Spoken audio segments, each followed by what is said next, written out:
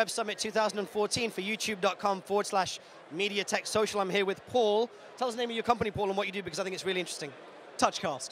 And what does TouchCast do? Because I've just had the demo, and I want to show everybody out there on our YouTube channel. But Jesus, there's a lot of stuff packed into this.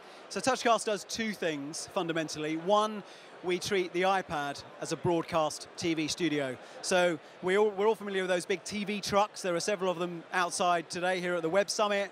Our view is that you can put all of that kit into an iPad.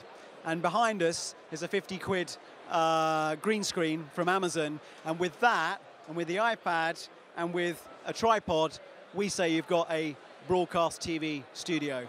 And then the second part of TouchCast, and this is the part that really excites me, is that we've fused the web with video. So all of our video is interactive, and the web lives inside the video. So we treat video as the canvas for the web. It's like a container for the web. So it looks like TV, but feels like the web.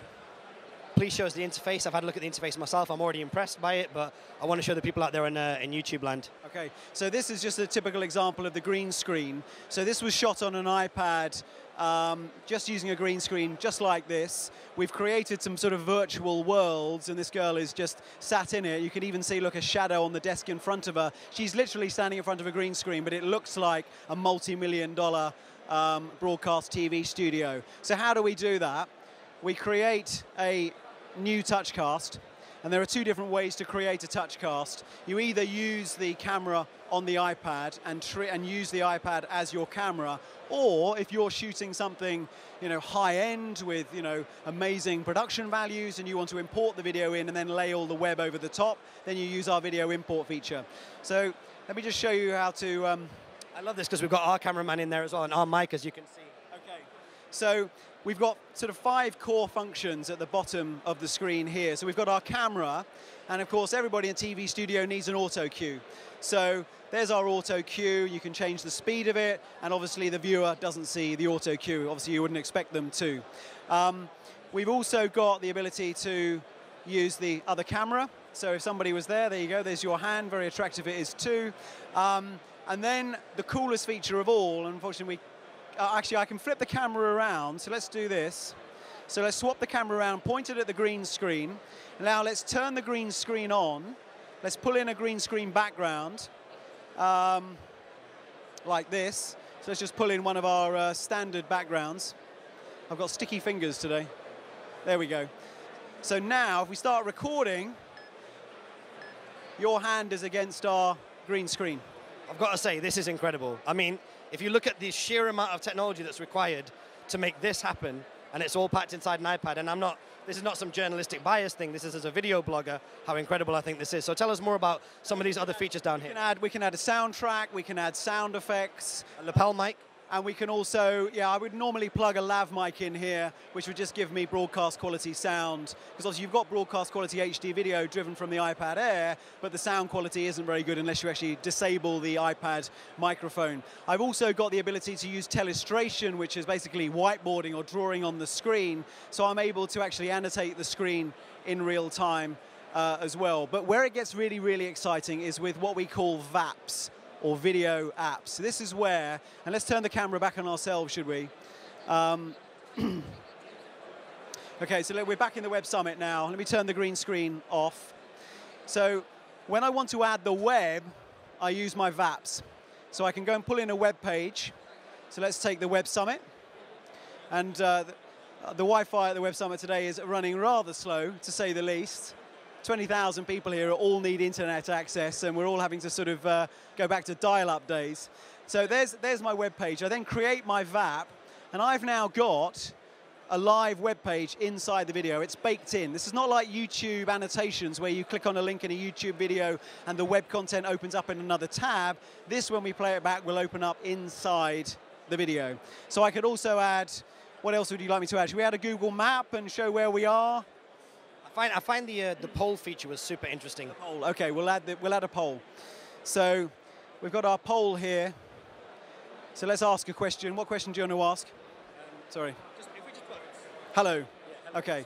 Hello. Answer A, B, or C. And then I add that to the video. And I've now got a live interactive poll inside as well. And I've just gone and voted for B, but there we go. I could pull in some live news. So let's pull in a ticker, and then we'll hit record and show your viewers how it all works. So let's select, let's go for the BBC's feed. So I've now got, when it loads, live news headlines in there. So let's start recording. So here we are at the Web Summit. You can see we've got a Web Summit page there, and we've got a poll, and we've got some news running along the bottom. When I finish recording, I hit done. I've got instant playback. There's your hand again.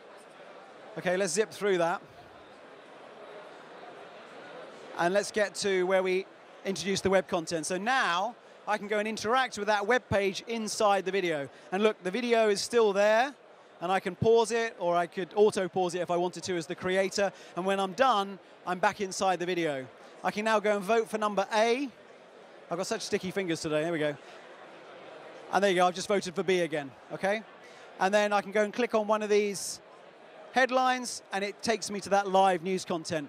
Literally anything from the web, anything. Social, PDFs, video, anything can live inside a video. And that's the magic of TouchCast. Now, I know you're short on time, but this actually, for me, is one of the most incredible things I've ever seen. The focus, as you said, is business. There must be a consumer roadmap for this at some point in the long or medium term.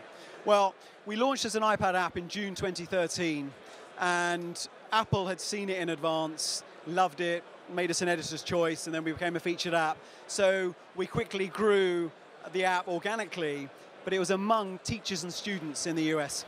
So TouchCast is being used extensively across America, and now quite a lot in the UK as well, as a tool for what's called flipped learning, where video is used increasingly by teachers to set homework assignments, and students are creating homework assignments using TouchCast. So we've already seen a huge consumer growth in the app.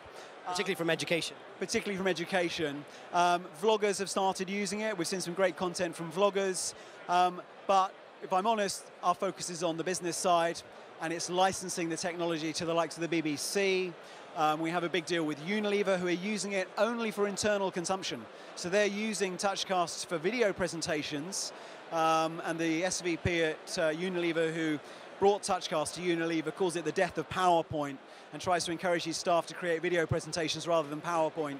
And so we've got quite a lot of corporate clients like that.